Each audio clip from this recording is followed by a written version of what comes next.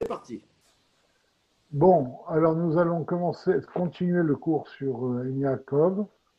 Aujourd'hui, les Ilou Nishma Yoel Yaakov ben Rachel. Donc on est dans Sanhedrin, on est Daf Sadeh Hamoud Bet. D'accord? Et comme je vous ai dit la semaine dernière, c'est un chapitre de Sanhedrin qui s'appelle Kol Israël, qui est entièrement dédié à Triyat HaMetim. On va parler de Triyat HaMetim, donc sujet, on espère, qui sera bientôt d'actualité. Donc, on est dans la deuxième souya. Shalom Minim et Rabban Gamliel.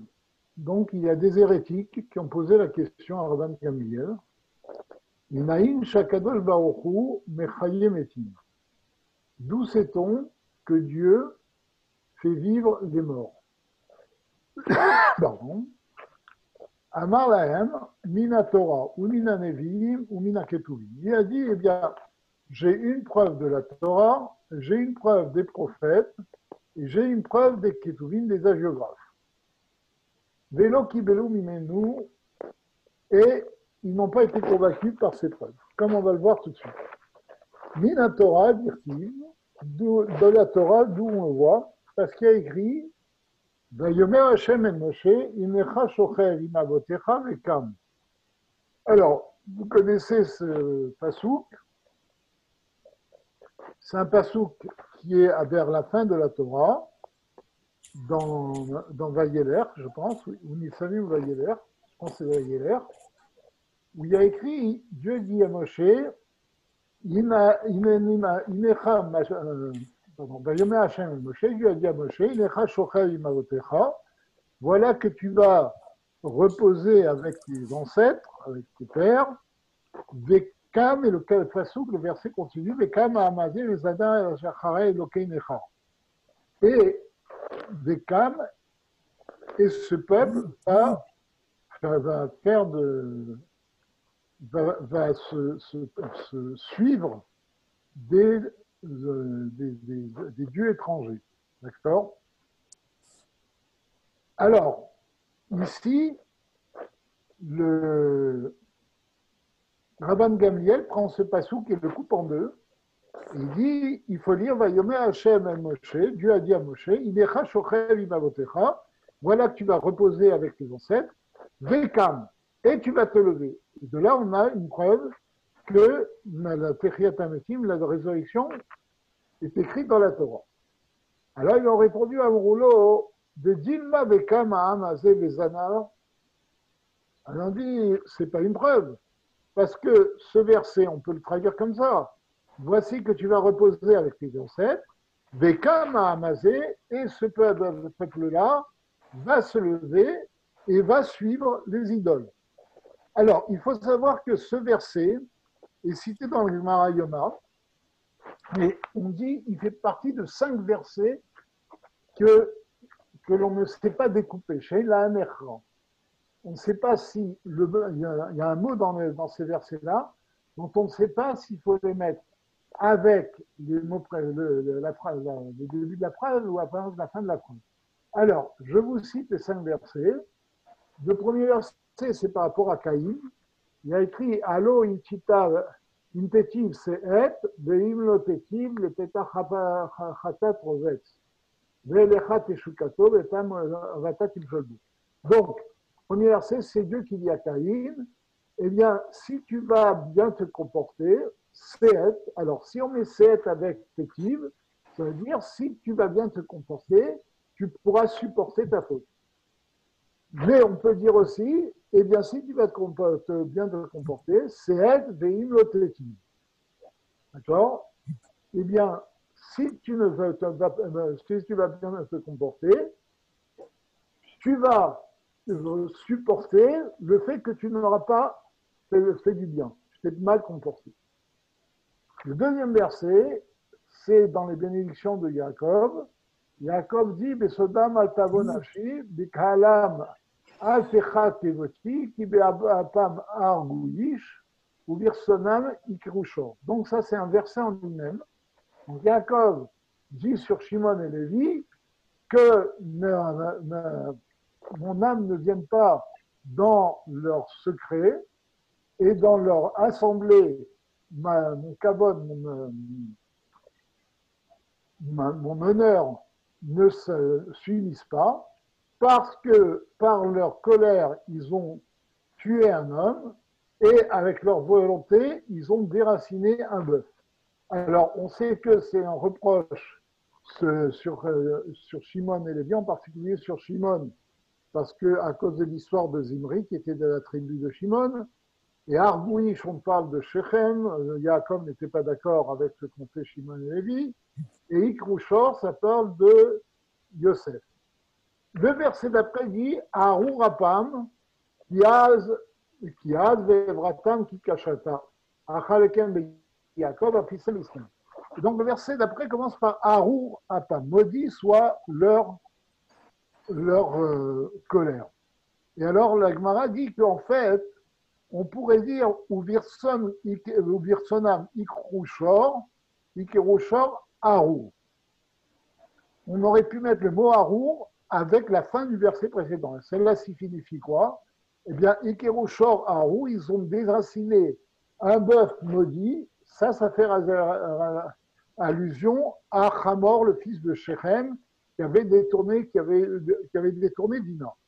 Maintenant, on peut mettre Aru, comme on l'a dit précédemment, avec Apam, et comme le verset le fait, et on dit que en fait, c'est leur colère qui est maudite. Et comme Rachid nous dit là-bas, que veut dire que leur colère est maudite? Ça vient nous apprendre que même lorsque Yaakov a fait des remontrances à Lévi et Shimon, il ne les a pas maudits, il n'a maudit que leur colère.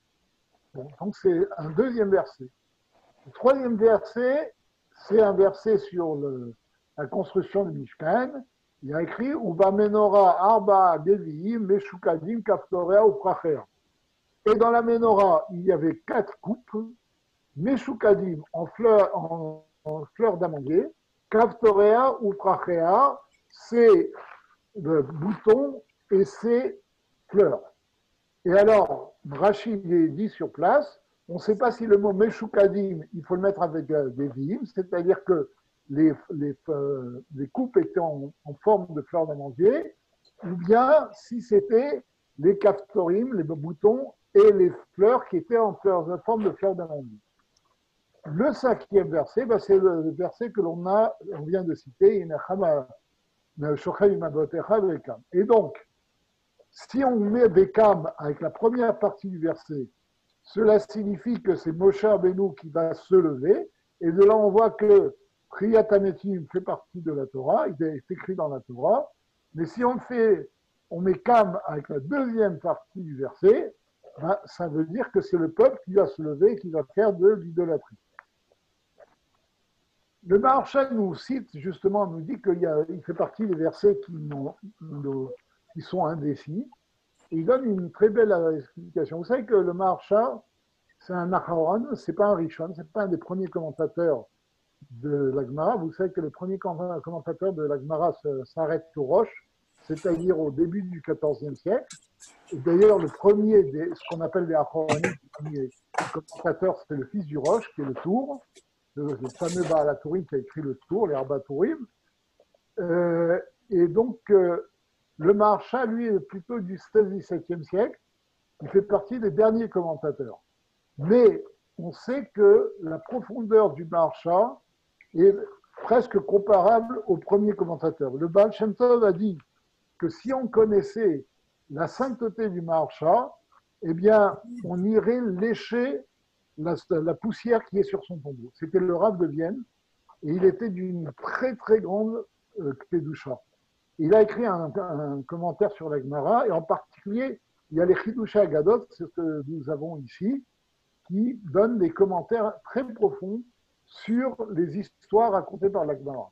Et alors, justement, il nous dit, que veut dire ce verset? Pourquoi le mot kam, bekam, et se lèvera ou tu te lèveras, porte sur les deux parties du verset. Il nous dit parce qu'en fait, dans ce verset, on vient nous apprendre deux choses. On vient nous apprendre d'une part que toi, tu vas te reposer avec tes ancêtres et de toute façon, tu vas revenir dans Triatanetim.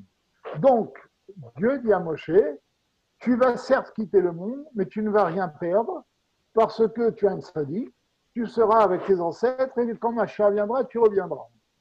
Par ton compte, si on met Bekam avec la deuxième partie, c'est un deuxième message. Bekam Ha'amazé Bezana Achare Elokenecha. Ce peuple-là va se lever et il va faire de l'idolâtrie. Il dit à Moshe, tu vois, toi, tu ne vas rien perdre. Mais malheureusement, le peuple juif va beaucoup perdre, puisque quand tu vas partir, eh bien, le peuple juif va faire de l'idolâtrie. Et donc, il me dit, de ce verset, nous voyons la grandeur des tzadikim et le manque à gagner qu'il y a lorsque un tzadik quitte ce monde. Alors, Inecha Shochel Maotecha Bekam, et Bekam Azamazé Bezam. Alors, les hérétiques, pardon, lui ont dit Vedilma Bekam Azamazé. D'accord, Bezana. Peut-être qu'il faut l'appliquer à la deuxième partie.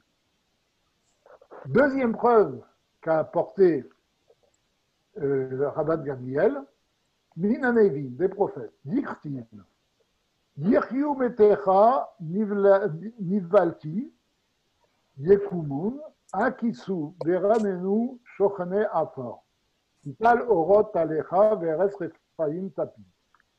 Donc, ça c'est un verset de Ishaïa qui signifie tes morts vont revivre. Nevalti, c'est un mot très difficile à traduire, qui signifie ma dépouille, ma nevela, donc ma dépouille. Yekumun, ils se lèveront, parce que le problème ici, c'est qu'il y a écrit Nivalti, qui signifie ma dépouille. C'est pas nevela, c'est pas les dépouilles, mais ma dépouille. On va voir comment on a expliqué ça. Nevalti Yekumun, donc ils vont se. Donc, mes niftarim et la dépouille vont se lever. Askisu veranenu shorne afar. Réveillez-vous et chantez ceux qui dorment dans la poussière, ceux qui résident dans la poussière, pardon, qui tal orot talecha, parce que ta rosée est une rosée de lumière, des Refaim tapil, et elle fera tomber la terre des Refaim. Qui, a priori, est une preuve claire de Triyat HaMetim. Rashi nous explique ce verset, et il nous dit Yirchiu Metecha, il dit des Metim Sheperetz Israël Yirchiu. Ceux qui sont Niftarim et qui sont en Eretz Israël vont revivre. Nivalti et Kumun, ma dépouille va se lever. Afilou Nephalim, Yirshu, même les Nephalim, même les avortons, vont vivre. Et il dit, mais Maseret Ketuvot, c'est écrit dans Maseret Ketuvot, c'est la fin de Ketuvot. Je ne sais pas si vous connaissez, c'est les dernières pages de Ketuvot pour la petite histoire, qui sont connues comme les pages sionistes ou anti-sionistes. De ces pages-là, il y a eu des grands débats entre les rabbinim sionistes et anti-sionistes pour avoir des preuves que c'était une mitzvah de remonter en Eretz Israël, même avant que Mashiach nous dise. Bon, en tout cas, et il dit, c'est dans Maseret Ketuvot. C'est très désespérant ce Rashi, parce que ce Rashi il nous dit que les Niftarim qui sont en Eretz Israël vont revivre, après les autres a priori, et il dit, et même les avortons, toujours, qui étaient en Eretz Israël. Et qu'est-ce qui se passe des autres? Alors, le Marsha dit, en fait, c'est pas ce que veut dire le Passouk, c'est pas ce que veut dire Rashi. C'est pour ça que Rashi donne en allusion, il dit des Masechet Ketuvot, comme c'est écrit dans le traité Ketuvot. Le Marsha explique. Là-bas, dans Masechet Ketuvot, on nous dit que quand Mashiach viendra, tous les gens qui sont enterrés en Eretz Israël vont revivre sur place. Maintenant, ceux qui sont ailleurs, il y a même des sadikim, il y a des grands qui en sont. Par exemple, le Maharshal lui-même est enterré à Vienne. D'accord? Il y a des grands sadikim qui sont ailleurs. Alors le camarade nous dit, eh bien, il y aura des tunnels qui s'ouvriront sous la terre, des tunnels en pente, et qui les feront rouler jusqu'à Eretz Israël. Et donc, vous voyez que ici, Rachid ne veut pas dire que seulement, d'ailleurs Rachid lui-même n'est pas enterré en Eretz Israël, je me signale, il ne veut pas dire ici que, comme on pourrait le croire, que c'est seulement les Juifs qui sont en Eretz Israël, il dit que les Juifs se relèveront à partir d'Eretz Israël. Tous les Juifs iront à Eretz Israël. C'est pour ça que les grands tzadikim n'ont pas voulu se faire enterrer en Koutz Laaretz, parce que, comme c'est... Il y a un petit problème de son, non? Allô? Vous m'entendez là? Oui, oui, on t'entend parfaitement. Il y avait un petit problème de son. En tout cas, donc, il y a des grands sadikim qui ont voulu être enterrés absolument en Eretz Israël pour ne pas avoir à supporter justement ce gilgoul, le fait d'aller dans des tunnels jusqu'à en Eretz Israël.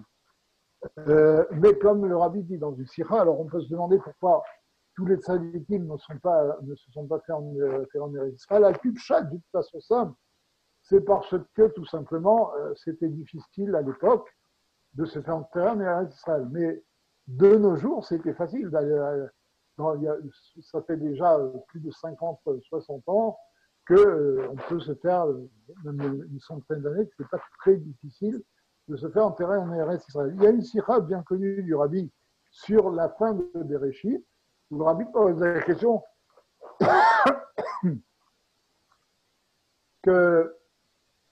il dit que Mesaimim Bedaber Tov, on termine par quelque chose de bien. Or, nous voyons que la fin de Bereshit, c'est quoi? Vaïkveru Oto Be'eretz Israël, qu'on a enterré Yosef dans la terre d'Égypte. D'une part, c'est pas bien pour Yosef, d'autre part, qu'est-ce qu'il y a de réjouissant ici? Qu'est-ce qu'il y a de bien? Il explique que justement, si Yosef a voulu se faire enterrer en Égypte, c'est parce que, en étant enterré en Égypte, il a donné la force aux Juifs qui étaient en Égypte, de pouvoir sortir d'Égypte. Il explique pourquoi Jacob n'a pas voulu, etc. Mais en tout cas, de ce que dit le rabbi, c'est que pourquoi les tzadikim restent en Chutz Laaretz? Parce que ça aide, ils apportent une aide au peuple juif, quand ils sont en Chutz Laaretz, de supporter la galoute, d'accord, et de pouvoir avoir droit à Mashiach. Donc, c'est ça que veut dire le marché, c'est ça que veut dire Rachid. Maintenant, le marché nous dit comment expliquer ce mot Nivalti. Alors, il dit, on peut dire que Ishaïa ici fait allusion à lui-même. Il veut dire ma dépouille. Parce que sachez que Ishaïa a été tué par le roi Ménaché. Vous avez peut-être entendu parler du roi Ménaché. Bon, c'est un roi qui a fait de la Vodazara pendant 22 ans, qui a fait de Tchouva, et 33 ans, il a suivi ce que Dieu demandait, etc. Bon, on va en parler par la suite. Et Ishaïa a été tué par le roi Ménaché, et il dit que peut-être qu'ici, Ishaïa fait allusion à lui-même, que même sa dépouille à lui, eh bien, se lèvera comme dans l'état à Triatamit. Alors, sur cet argument des prophètes, les hérétiques n'ont pas été convaincus. Amroulo, ils ont répondu, Vedilma, attendez, je suis pas là, oui, Vedilma, Metim, Sheria, Yecheskel. Il dit qui prouve qu'il parle de Triatanatim. Ishaïa, comme nous dit Rashi, est un prophète qui a précédé Yecheskel. Et peut-être que Ishaïa parle de la prophétie de Yecheskel. Je ne sais pas si vous connaissez, c'est la prophétie de Acharon Shel Pessah, où justement, non pas Acharon Shel Pessah, c'est une des Haftarot, je ne me rappelle plus, c'est une des Haftarot qu'on dit pendant les fêtes, où Dieu demande, il y a des ossements, Yecheskel est dans un cimetière, il y a des ossements, et il dit parle à ces ossements, et les ossements se sont revêtus de muscles, de chair et de peau, et ils se sont levés. Et donc, C'est Jvi chez le Pessah. Jvi chez le Pessah. J'ai convaincu avec Aharon. En tout cas, c'est pour cela, donc c'est pour cela que les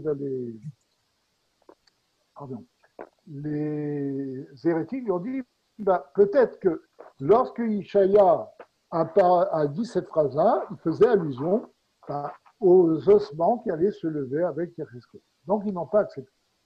Mina Ketuvim, des hagiographes, une troisième explication, une troisième preuve, dire-t-il, Vechiker Kayayin Atob, Olech Ledodi, les Mesharim, Dovev, Sissé, Yeshenim.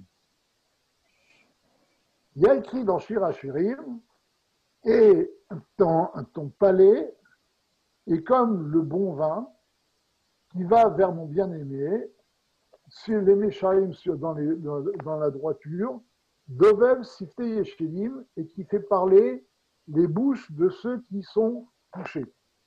Et donc, de là, on a une preuve que ceux qui sont couchés, c'est-à-dire les Niftarim, vont se mettre à parler de nouveau. Alors, on dit, ils lui ont répondu, Dilma refouché meracheshes silvatim. Alors, on va voir ça. Donc, que veut dire ce passage? Le marché explique comme ça. Il dit, Vechiker kayayin atov olech ledodi. Vechiker kayayin atov, il dit, c'est comme le bon vin. C'est-à-dire que, comme vous le savez, le vin représente les secrets de la Torah. Et quand il y aura Mashiach, et à plus forte raison dans Triat HaMetim, il y aura la révélation de ce vin de la Torah qui sera un bon vin, parce que contrairement au vin qui fait perdre la tête, eh bien ce vin-là va apporter une connaissance de Dieu. D'accord? Et cette connaissance va faire que tout le monde va pouvoir parler, tous les Niftarim vont se relever, ils vont parler de la Torah et de la grandeur de Dieu. Cette preuve n'a pas été acceptée et les hérétiques ont vu les Dilma Metim, les Dilma Rechouché Mechachan Silvate Be'alma. Ils ont dit non, peut-être que c'est simplement que les Niftarim auront leurs lèvres qui bougeront. Comment c'est possible? L'Agmara nous dit que Rabbi Yochanan, Amar Rabbi Yochanan, Mishum Rabbi Shimon ben Yotzadak, Kol mi sheneemra halacha bishmo, Baolam hazeh, siftotav doveved bakever. Rabbi Yochanan a dit, au nom de Rabbi Shimon ben Yotzadak, toute personne où on cite une halacha à son nom, dont on parle d'une halakha à son nom, on parle d'un chidush Torah, de quelque chose qu'il a dit dans la Torah, qu'il a donné dans la Torah, Baolam Hazeh, dans ce monde-là, eh bien, même s'il n'est plus de ce monde, Siftotab Dovevod Baktever, eh bien, ces lèvres vont remuer et vont dire la halakha avec lui lorsqu'il sera dans le tombeau. Il y a une longue sikha que le rabbi a fait sur le fait d'étudier le Rambam tous les jours, où le rabbi a rapporté ce qui est dit ici. Il a expliqué que quand un juif lit les halachot que le Rambam a écrites dans son livre, eh bien le Rambam, d'après cette Gemara, est en train de lire en même temps que lui, ce qui a un mérite extraordinaire.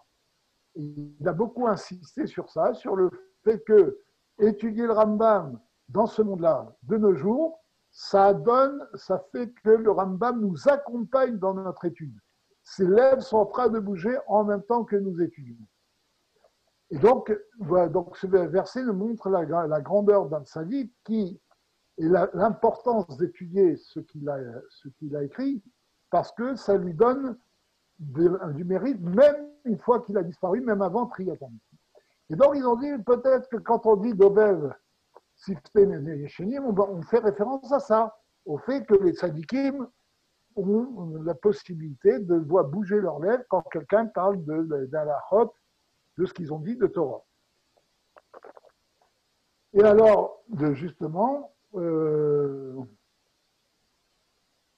chez Nehemar, Dovev Sifteli Yeshedi, parce qu'il y a écrit, et justement, Rabbi Yochanan se fonde sur ce verset, qu'il y a écrit Dovev Sifteli Yeshedim qui fait parler qui fait bouger, pardon, les lèvres de ceux qui sont couchés, c'est-à-dire des niftarim.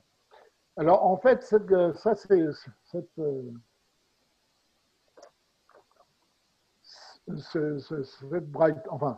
memra est apportée dans Yébamot. En fait, on parle de David Améler là-bas. On dit que David Améler dit que celui qui lirait les Teilim qu'il a écrits, eh bien, il les lirait lui-même avec lui. Et ici, justement, ce verset pour dire que c'est l'importance de lire les Teilim. Bien. Ad she'amar lahem mikraze. Jusqu'à, donc ils n'ont pas accepté ces preuves, jusqu'à ce qu'il leur a dit ce verset. Hashem ishva Hashem la'avotechem, la tête lahem, parce que, comme le verset qu'on a cité la semaine dernière, qu'on dit dans le schéma, que Dieu a juré à vos ancêtres, pour leur donner. Lachem lo nehemar, il n'y a pas écrit à vous, mais à eux. Et là, lahem, miken, litriat hametim, mina Torah. De là, nous voyons que Triat hametim est écrit dans la Torah. Veillez Shomrim, on va revenir sur ce verset. Veillez Shomrim, mais il y en a qui disent Mina Mikra Azé, de ce verset-là. Asher Amar Lahem, donc il a apporté une preuve de ce verset. Va'atem adedekim b'Hashem Elokechem, Chaim kulechem ayom. Et vous êtes attachés avec Hachem Elokechem, avec l'Éternel votre Dieu, et vous êtes vivants tous aujourd'hui. Et la Gemara, il y a entre parenthèses, Zib Shita, alors c'est quand c'est entre parenthèses, c'est pas accepté. J'ai pas le Ein Yaakov sous les yeux ici, peut-être que c'est pas dans le Ein Yaakov. En tout cas, Zib Shita de Chaim kulechem ayom, la filu bayom shekol haolam kulam metim atem chaim. Donc, elle dit, c'est évident que vous êtes tous, si la Torah ici veut dire que vous êtes tous attachés à Dieu et que vous êtes vivants aujourd'hui, ben c'est évident qu'ils sont vivants aujourd'hui puisqu'on leur parle.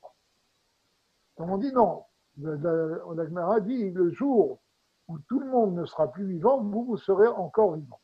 D'accord ? Et le Maharsha dit, en fait, ce que veut dire le verset, c'est que du fait que les Juifs sont attachés à Dieu, et que Dieu est au-dessus du temps, eh bien, ça va faire que Hayom, même le jour il y aura un jour où tout le monde, justement, ne sera pas vivant, mais seuls les Juifs qui sont attachés à Dieu seront vivants. Et on tire cela du fait qui est écrit Hayom, parce qu'Al-Tipshat, d'après l'explication simple du verset, il faut Va'atem ve'adedekim b'Hashem Elokechem, Chaim kulechem suffirait. Pourquoi on rajoute Ayom aujourd'hui? Et c'est d'ailleurs qu'on fait la dracha que il y aura Triat hametim. Et vous voyez que même les hérétiques ont accepté ce verset. Et donc, je continue donc l'explication. Ma'ayom kulechem kayam. Imafle olam haba kulechem kayam. De la même façon qu'aujourd'hui, vous êtes tous, c'est l'explication du simple du verset, vous êtes tous vivants, eh bien, dans le monde futur, vous serez aussi tous vivants. Alors, on continue. Il y a encore des questions avec les Chachamim. Shalou Romim et Rabbi Yoshua ben Hanania. Les Romains ont posé la question à Rabbi Yoshua ben Hanania. Minayin shakadol baruchu bechayemetim. D'où sait-on que Dieu fait vivre les morts? Yodéa Mashéatidiyot, et il sait ce qui va se passer, c'est-à-dire il connaît l'avenir. Amarleu Tarvayu min Mikrazi.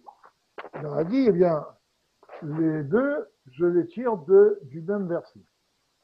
De quel verset? שנאמר, ויאמר השם משה, הנך שוכב עם אבותיך וקם העם הזה וזנה. Donc, c'est le verset qu'on a cité précédemment.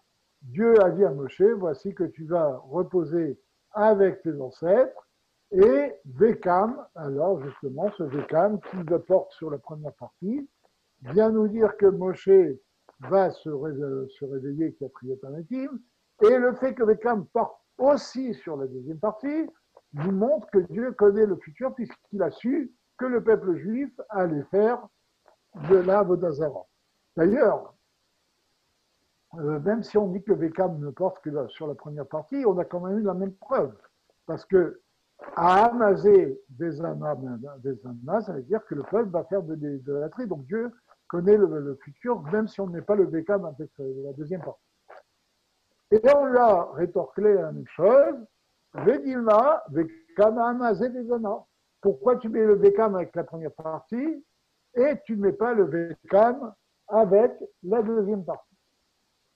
Amar Léo, il leur a dit, Nekutu miha palga. Beyadaïru. Deyodea meshati liyot. Elle a dit, bon, mais prenez au moins la moitié dans votre main, puisque vous êtes d'accord que le Vekam il porte sur la deuxième partie, eh bien, de là, vous déduisez qu'on sait que Dieu connaît le futur. D'accord? Le Maharsha relève ce Nekutu miyar palga beyatron. D'accord? Prenez cela, prenez au moins la moitié dans votre main. Il dit, en fait, il n'aurait pas dû leur dire ça, a priori. Au lieu de leur dire, prenez la moitié dans votre main, il aurait dû leur dire, prenez une des deux choses dans votre main. Voilà. D'accord? Vous m'avez demandé deux questions. J'ai répondu à une question. Pourquoi il dit prenez la moitié? Il est médaillé qui explique qu'en fait, il veut leur dire comme ça. Bon, de là, c'est sûr que Dieu connaît le futur. Vous-même, vous êtes d'accord. Mais, votre réponse, c'est Dilma. Peut-être que le Vekam, on ne peut pas le mettre sur le début, mais sur la fin du verset.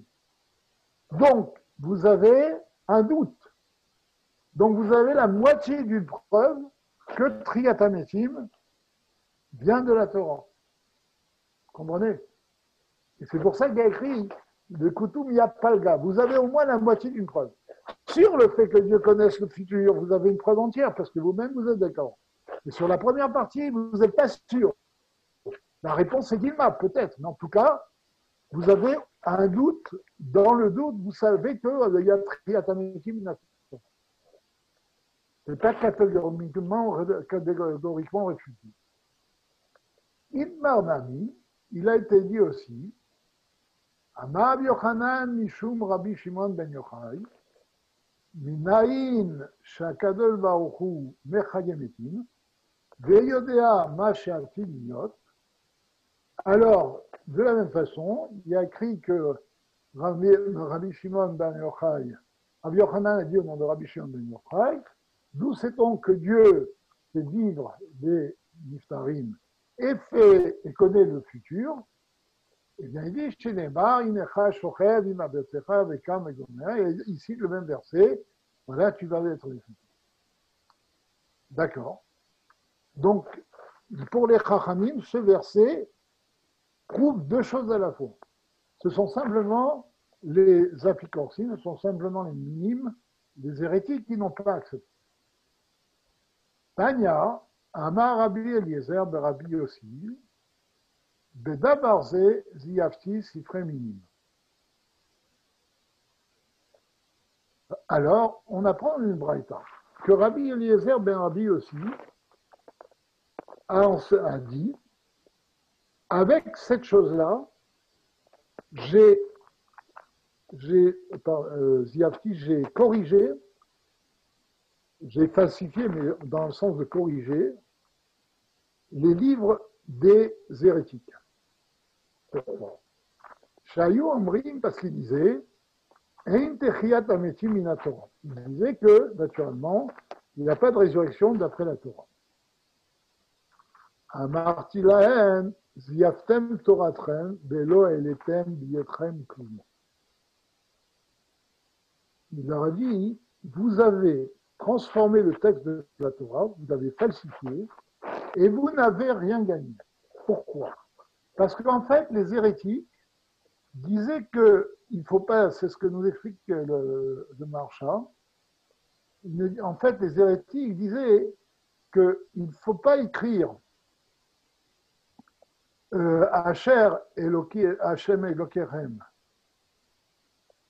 Noten Shanishba Avoterem la tête lahem, pardon. Il ne fallait pas écrire que Dieu a juré à vos ancêtres de leur donner.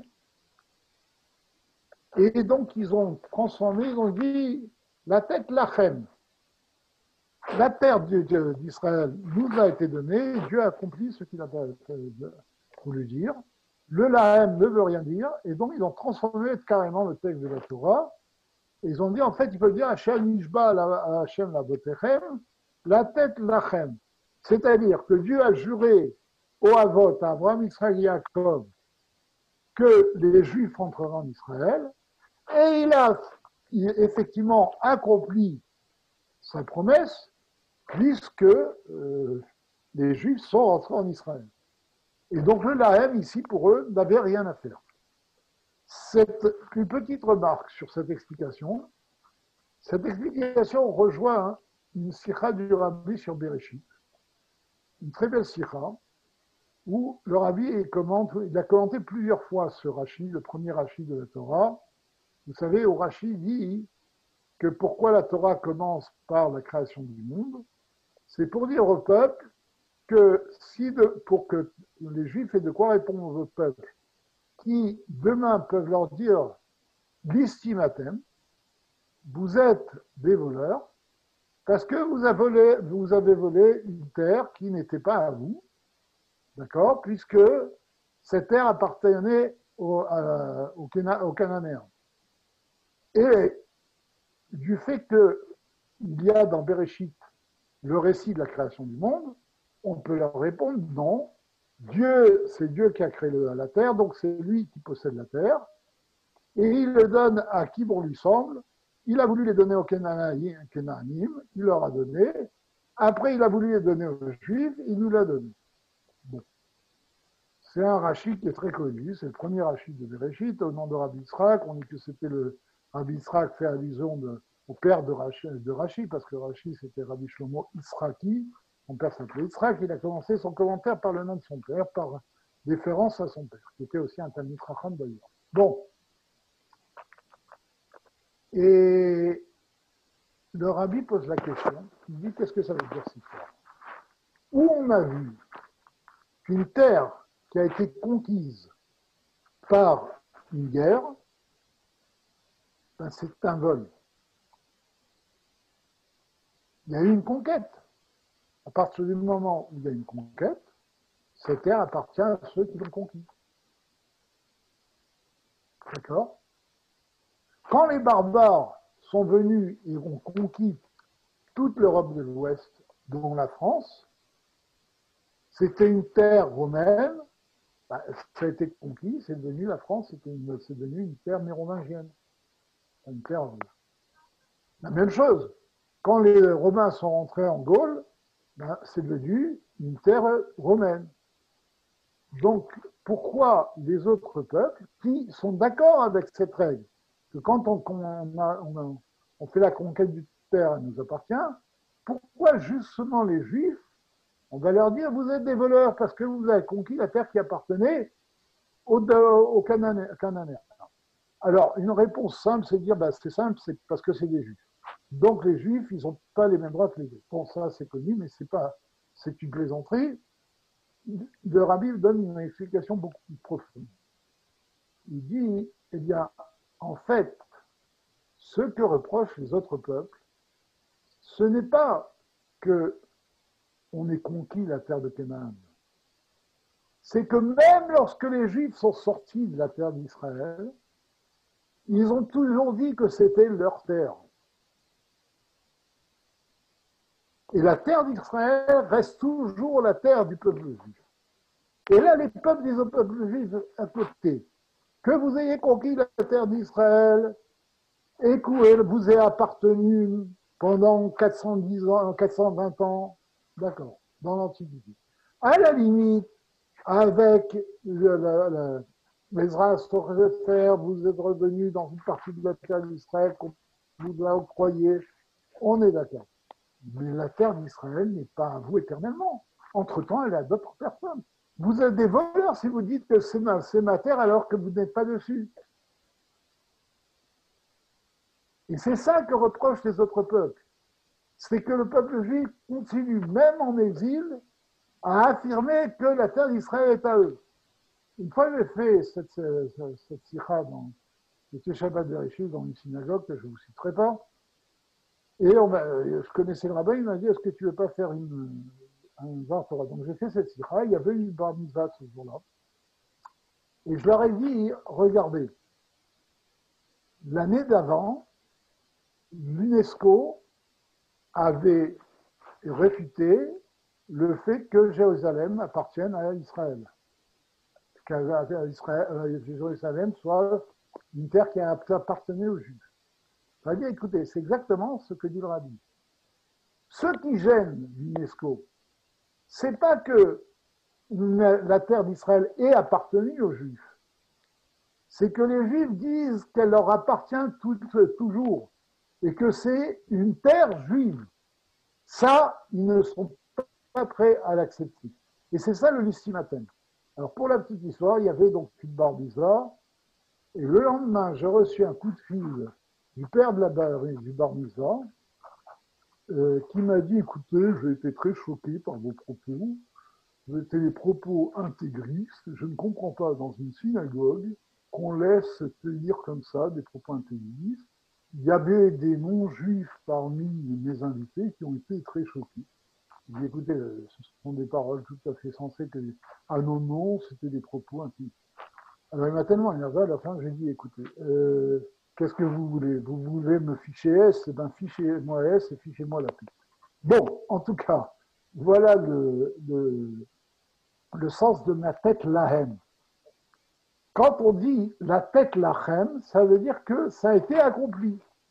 Dieu a donné la terre d'Israël au peuple juif, ça y est, c'est fini. Quand on dit la tête lahem, ça veut dire qu'elle appartient jusqu'à Triatametim. Il va le donner, cette terre est la terre du peuple juif, et que les Havot vont revenir dans cette terre que Dieu leur a donnée, et elle appartient toujours aux Havot, et nous, en tant qu'héritiers des Havot, c'est toujours notre terre. Et nous ne sommes pas des bandits. Bien, nous ne sommes pas des voleurs comme ils veulent le prétendre. Alors, continue.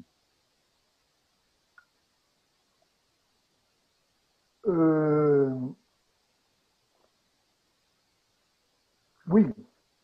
Et donc, Rabbi Eliezer a dit aux hérétiques, Rabbi Eliezer ben Rabbi aussi, il a dit, vous avez transformé le texte de la Torah et vous n'avez rien gagné. Pourquoi?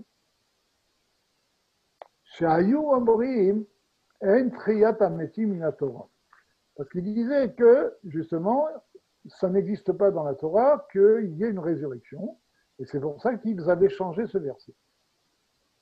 Et alors, à Martilahem, donc je leur ai dit, Ziaftem Toratrem, Velo Elitem Vietrem Kloum. Shatem Omrim Triatametim en Torah. Arrêt ou Omer. Et voilà qu'il est dit. Ikaret en effet Shani, Avonaba. Retranché sera retranché cette âme, et sa faute sera en elle. Et donc, pourquoi y a-t-il écrit deux fois le mot retranché? Alors il dit Ikaret Baolamazé, Avonaba, Lehemat. Donc il y a écrit Ikaret dans ce monde-là, d'accord? Elle sera retranchée dans ce monde-là. Et pourquoi on dit Avonaba? Sa faute sera en elle. Quand est-ce? Lehemat, quand? Là, ne parle-t-on pas du monde futur, Et donc, vous qui voulez nier le monde futur, vous voyez que le monde futur, on peut le tirer d'un autre verset, de ce verset de Ikaret Ikaret. Alors, Amarle Rafapa et Abaye. Rafapa, il a dit à Abaye, Veleima lehu tarvayu, Mekaret Ikaret. Elle a dit, mais pourquoi il a eu besoin de dire Avonaba? Il aurait pu dire qu'il y a deux mondes, parce qu'il y a écrit deux fois Ikaret Ikaret. D'accord? Ikaret dans ce monde-là, Ikaret dans le monde futur. Alors il a répondu, non. Inhu ave amrele, dibet Torah kilshon bene adam. Il dit, ben, il aurait répondu non. Ikaret, Ikaret, c'est un langage usuel. Qu'est-ce que c'est que Ikaret, Ikaret? En fait, c'est une forme d'insistance. Donc, le fait qu'il y a deux fois le mot karet ne prouve pas qu'il y a une deuxième ch'tou. Et la Gemara dit Itmaï. En fait, c'est comme, il y a la même discussion entre les Tanaïs. Il y a écrit Ikaret, Ikaret, d'accord, comme on vient de dire, il y a un Tana qui dit Ikaret, Baolamazé, Ikaret c'est dans ce monde-là, Ikaret, la répétition nous dit que c'est l'Olamaba dans le monde futur, livré Rabbi Akiva. Ça, ce sont les paroles de Rabbi Akiva. Amarlo Rami Ishmael, Galok Var Neemar, Et Hashem Umegadet, et Nichreka. Il dit, parce que là-bas, ce verset parle de celui qui fait de la vodazara, celui qui fait de l'idolâtrie. Et donc on dit que celui qui fait de l'idolâtrie, il sera doublement puni, donc nous dira Rabbi Akiva. D'une part, il sera puni dans ce monde-là, son âme sera retranchée de Dieu, et d'autre part, il n'aura pas droit au monde futur. D'accord? Et alors, oui. Alors Rabbi Ishmael lui a dit, mais non, s'il s'agit de l'idolâtrie, il y a écrit déjà, et Hachem ou Megadef et Nichreta, celui qui blasphème, eh bien, sera retranché. Et il n'y a pas plus grand blasphème que la Vodazara, que l'idolâtrie. Et donc, Rabbi Ishmael pose la question à Rabbi Akiva, il lui dit, est-ce qu'il y a trois mondes? Il y a deux mondes. Ce monde-là et le monde futur. Si tu dis que chaque karet fait référence à un monde, il y a Ikaret, c'est ce monde-là, Tikaret, le monde futur, et Hachem ou Megadev, Venicheta, il y a un troisième monde. Et là, Venicheta, mais en fait, il faut dire Venicheta à Nefesh, quand c'est et Hachem ou Megadev. Du deuxième verset, Nicheta, tu tires qu'il sera retranché, son âme sera retranchée de Dieu dans ce monde-là. Ikaret, là, Olamaba. Et Ikaret, c'est dans le monde futur. Ikaret, dit Beratora, Kilshon Ben Adam. Et le fait qu'il écrit deux fois le mot karet, ce n'est qu'une seule forme d'assistance, c'est un langage courant chez l'homme de répéter le mot pour insister, c'est une forme d'assistance en hébreu. Alors on m'a dit, Ben Rabbi Ishmael ou Ben Rabbi Akiva, Avonaba Mayav Bébé. Alors nous voyons que Rabbi Ishmael et Rabbi Akiva tirent le monde futur de un des trois carrés. D'accord? Mais ils ne font pas comme on l'a fait précédemment, comme l'a fait Rabbi Eliezer Barabi aussi. Ils ne font pas de dracha, ils n'expliquent pas à Avonaba. Vous vous rappelez quand Rabbi aussi a dit Ikaret, Ikaret, c'est dans ce monde-là, Avonaba, c'est dans le monde futur. D'accord? Or, Rabbi Akiva lui dit Ikaret, c'est ce monde-là, Ikaret, c'est le monde futur. Rabbi Ishmael dit Ikaret, Ikaret, Menichreta, c'est ce monde-là.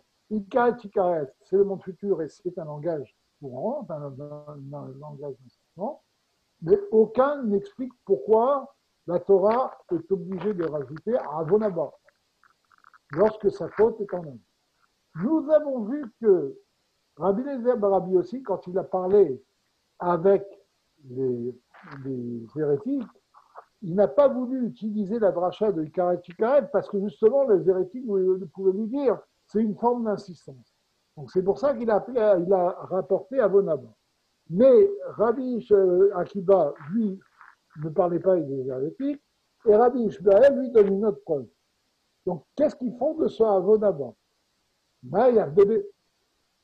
Qu'est-ce qu'ils en font? Alors, l'Aïmara nous dit, lire des Tanya, c'est comme on apprend dans une braïta. J'aurais pu penser que l'âme sera retranchée. Si quelqu'un a fait de l'idolâtrie, le fait de faire de l'idolâtrie, c'est quelque chose de très grave. D'accord? Et donc, on pourrait dire que c'est une faute tellement grave que cet homme-là sera complètement retranché du monde.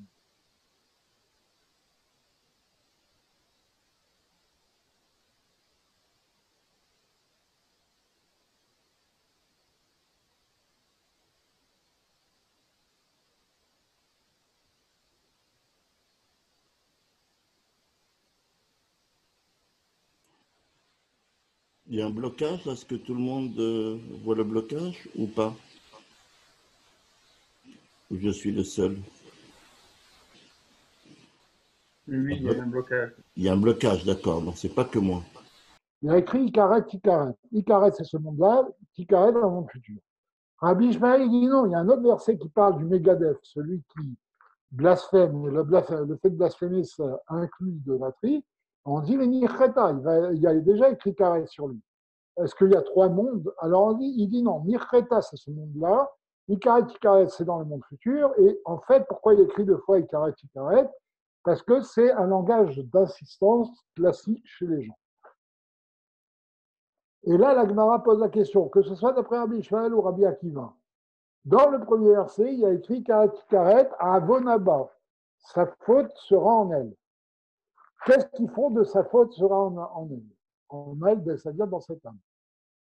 Alors, on dit lire Betania, c'est comme pour on s'enseigne une braïta. Yachol afilou asat teshuva. J'aurais pu penser que même s'il fait teshuva, eh bien, le fait d'avoir fait Avodaza, d'avoir fait de l'idolâtrie est tellement grave qu'il ne sera pas pardonné.